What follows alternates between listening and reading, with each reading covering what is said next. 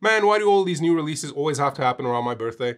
I swear I haven't had a non-working birthday weekend in years. But hey, it's worth it for videos like this where I get to play around with the flagship of AMD's new 800 series chipset, the X870E. And more specifically, the absolute bonkers ASUS ROG Strix X870E-E gaming Wi-Fi. And if it feels like we've been waiting a while for these new boards, it's because we have. Even though these boards are best paired with AMD's latest Ryzen 9000 series chips, those launched about a month ago. So what gives? Well, I don't know. But what I do know is that the boards are finally here, and it's time to see whether their relatively long wait has been worth it. Or whether this is just another refresh that no one asked for. But first, a word from me. If you want to support the channel and the work I do here, just keep watching. Or if you want to grab any of the products mentioned in any of my videos, feel free to use my affiliate links in the video description. So if you've been following along with the news about AMD's new chipset lineup, you'll know that the 800 series doesn't seem to bring all that much new to the table, especially regarding the flagship models. The X870, X870E, and the last-gen hero X670E all feature the same PCIe 5.0 support, with 1x16 or 2x8 configurations for the GPU, with additional 5.0 lanes for high-speed NVMe drives, along with 4 general-purpose lanes. The X870E and X670E even share the same number of total usable PCIe lanes, due to both having a dual-chip architecture. The only major difference, or at least the only one I care about, between the X870 and X670 that it replaces is that USB 4.0 is now a required standard for boards, rather than an optional add-on. This is a pretty big deal for creators and professionals for obvious reasons. Other than that though, the 800 series chipsets are a little boring. Luckily, the same can't be said for the motherboards they're slotted into. Especially not the Strix X870E-E, which is very much not boring. Inside the very demure, very mindful box is the board itself. But first, a quick look at the included accessories. The first of which is an ROG branded keychain. Slay. A handy quick start guide with a useful diagram of the board right on the cover. Some more documentation, then what we've all been waiting for, stickers. Super shiny and pretty cool stickers, all jokes aside. At the bottom of the box, we have a slick antenna for the board's Wi-Fi 7. Yes, friggin' Wi-Fi 7. A bag of goodies, including cable ties for cable management, a replacement thermal pad for one of the M.2 heatsinks, 2 SATA cables, a couple of M.2 rubbers, and finally an extra Q latch and 2 Q slide thingies, all of which are found all over the board, and as we'll see in just a bit, make M.2 installation so satisfyingly easy.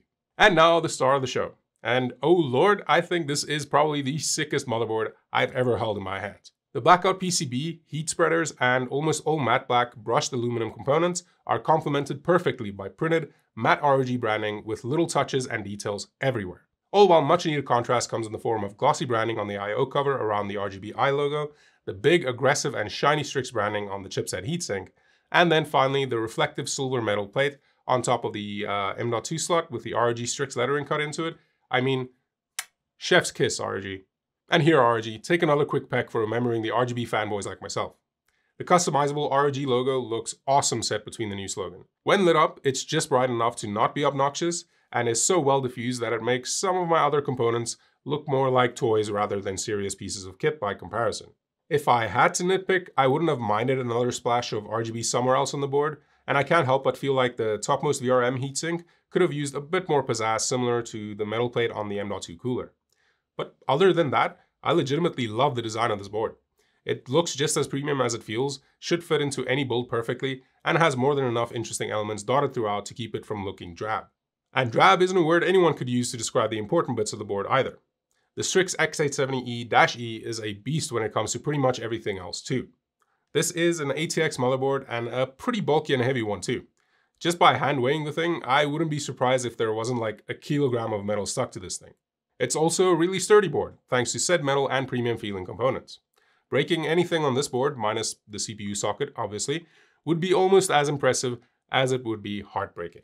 Speaking of the CPU socket, this is an AM5 board and is therefore compatible with all current gen Ryzen 7000 to 9000 series chips. Just note that which chip generation you choose to go with will dictate your support for certain features like M.2 support, so be sure to check out the product link in the description for additional details. The board features 4 DDR5 memory slots up to a max of 192 GB, and when paired with a 9000 series Ryzen chip, should be able to handle speeds of up to 8000 megatransfers per second. ROG claims that their new NitroPath DRAM tech, with shorter pins and better pathways implemented into the board, can help improve speeds by about 400 megatransfers per second. And they've even fiddled around with the mounting hardware to improve retention force as a nice little bonus. An exceptionally bigger bonus comes when we take a look at the board's storage support. Along with 4 SATA ports, which, yes, people like me still need those, ROG has stacked this board with M.2 slots. The 3 main slots are wired to the CPU with support for PCIe 5.0, while the 2 at the bottom are wired to the chipset and support PCIe 4.0, making for 5 total expansion slots. I don't even have that many M.2 drives. Now, as I mentioned before, all the slots are topped with dedicated heatsinks, and the top 3 feature the biggest of the bunch. The first 2 slots share a block of a heatsink that even has a heat pipe running through there somewhere, while the slot to the right has an even taller chunk of metal keeping it cool. Top of the line 5.0 drives do get mighty toasty under heavy load, but even so, I feel like this is major overkill. And while great cooling is, well, cool, surprisingly, it's what's underneath the bulky heatsinks that blew me away. A big part of this board's appeal, as you'll see, is ease of installation, and nowhere is that more apparent than when you mount an M.2 on this board. To get at that primary M.2 slot, all you have to do is press the little button next to the heat spreader, and the whole thing just kind of pops off. And the geeking out doesn't stop there. All of the M.2 slots come equipped with what ROG calls Q latches, also known as little plastic latches that you just press your M.2 into to snap it into place and push the latch back to remove it. Even mounting drives with less common form factors is a breeze too, thanks to Q Slide, another plastic thingy that slides onto the slot and secures the drive wherever you need it to. And those aren't the only quality of life features ROG added to the board. There's also stuff like the Q code display and Q LED for troubleshooting, dedicated start, flex key, clear CMOS, and BIOS flashback buttons, which are a godsend for reviewers like me. Then we have Q antenna, basically a system that lets you plug Wi-Fi antennas in and out without the hassle. And then finally, a feature I only learned about after I finished my most of my work with the board, Q Release Slim, a silly name for yank your graphics card out, bro. Unlike what I'm doing in this B-roll, firmly hold the board in place and lift your GPU out I/O side first, and it pops out. Magic.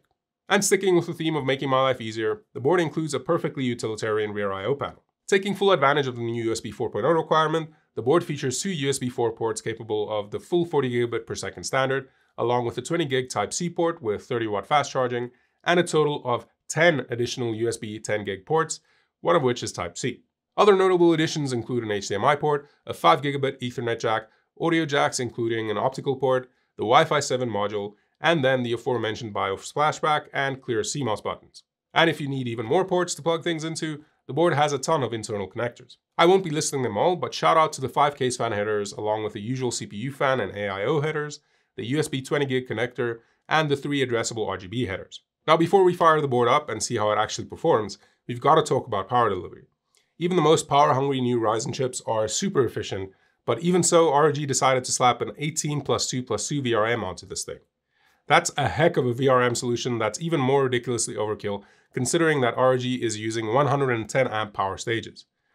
Not even with the most advanced overclock would I ever expect to run into power issues on a board like this. And speaking of power, let's get this thing powered on. Now, as we get into performance testing, it's worth noting that tests were run on Windows 11 24H2 from the Insider Preview, and I used the latest BIOS version available with the AGESA 1.2.0.2 update. It's also worth keeping in mind that AMD and board partners have been rolling out updates that let users easily switch to more aggressive 105 watt TDPs for the Ryzen 9000 series chips. And as far as I understand, doing so is covered under warranty. Along with that, ROG is leaning heavily into AI features for this board, and while I wasn't able to test them all, I found the AI optimized core ratio feature to be super simple to use and proved to be a big performance boost. I'll be including results for both of these features where indicated. The system used for testing starts with the board itself, a 32 gig kit of Kingston's Fury Beast DDR5 running at 6000 MHz CL32, Cooler Master's ML240 AIO, an RX 6900XC from MSI, Crucial's P5 Plus as our main drive, and Antec's signature 1000 watt power supply. Okay, let's get into it. And as you can see, I tested 3 chips on the board, including the 7700X, the 9700X, and I also tossed in the 7800 X3D in there just to get us all hyped for the 9000 series X3D chips. You'll also notice that I used the AI overclocking feature for both of the non-X3D chips and enabled the 105 watt TDP setting for the 9700X. It's in the productivity workloads where we see the overclock and increased TDP come in clutch, especially so for the 9700X, which just barely nudges out the 7700X without it, but pulls well ahead of it when those are applied. The overclock raised the 9700X's scores in these productivity tests by 4% up to an impressive 20%. ROG's AI overclock also pushes the older chip ahead by several notches. Similar to most productivity workloads, Unigen superposition and 3D Mark's time spy aren't tests that appreciate extra Vcache, so the overclocked 9700X easily takes the win here. Moving on to gaming benchmarks, I won't be digging into all 18 of them since we're testing the motherboard here and not the individual chips, but it took days to get all this data, so I'm including it anyway. And as expected, the 7800X3D still reigns supreme when it comes to gaming, losing only in 1 or 2 games that didn't seem to care at all about CPU performance. What's more interesting are the games where the overclocked versions of both the 77 and 9700X saw significant FPS boosts compared to stock. Keeping in mind that getting that extra performance boost only took less than a minute in the BIOS and turning 1 or 2 settings on, that's impressive stuff. I mean, in a lot of those cases, the overclocked 9700X comes within spitting distance of the X3D. It leaves me with no doubt that with the proper know-how, you could easily dial in a much more aggressive overclock on this board and get way more impressive results than shown here. Or you could dig into some of the board's other AI OC features if you want to skip the legwork. I'm legitimately excited to see how far some of you can push a board like this. Anyway, with all the averages added up, the AI overclocked 7700X saw a 3.7% boost over stock, while the 9700X saw a very similar 3.6% boost. And again, this is with basically zero effort. It also meant that the overclocked 9700X came within 3% or so of the X3D. During testing, the overclocked 9700X with that raised CDP was the most power hungry of all the chips tested, drawing a max of 142 watts during gaming. A teensy bit more than the 7700X and way less than a board like this is capable of. While all that was going on, the hottest the dual chipset ever got was around 59 degrees. And even though my monitoring wasn't able to capture the VRM temps, from what I've heard from other reviewers, those are impressive too. All in all, ASUS ROG has delivered a board that surpasses almost all of my expectations. When I first saw the specifications for the 800 series chipset, I was a bit disappointed. And to some degree, I still sort of am. The chipset itself, with the only major headliner for me being USB 4, isn't very exciting. But then board partners come along and add more than a dash of spice to make things more interesting. The ROG Strix X870E gaming Wi-Fi is an exceptional piece of kit that does just that. It looks phenomenal, it's packed with extremely useful features and quality of life upgrades, and it has more performance up its sleeve than most of us would ever need. The only potential sticking point here is something I've just realized I haven't even talked about: price. And on that front, I'm not nearly as surprised as I thought I'd be. As of right now, you can pick up one of these boards for about $500 or 12,800 Rand here in South Africa. And yes, that's a lot for a motherboard. I'm still one of those people who thinks anything more than $200 for a board is too much. But the reality is that AM5 boards have always been on the pricey end of things, even for the more budget-oriented boards. And this and most other X870E boards are not budget-oriented boards. They're premium products with premium aesthetics, premium features, and potentially premium performance. And as such, I don't think the pricing here is too far off the mark. I mean, it's not even much of a premium over the X670E version of the board, which can currently be had for around $440. Of course, if you already have a great 600 series board, the value proposition just isn't here for you. Performance-wise, you shouldn't expect any notable uplift from moving to the 800 series. But if you're planning a new build, a particularly gorgeous one at that, could really benefit from USB 4 or Wi-Fi 7 and have a relatively flexible budget, then boards like the Strix X870E gaming Wi-Fi should be at the top of your list. And that does it for this one. Thanks for watching, and remember to buy all of your things using my affiliate links below to support the channel. And yeah, I'll see you all in the next one. Cheers.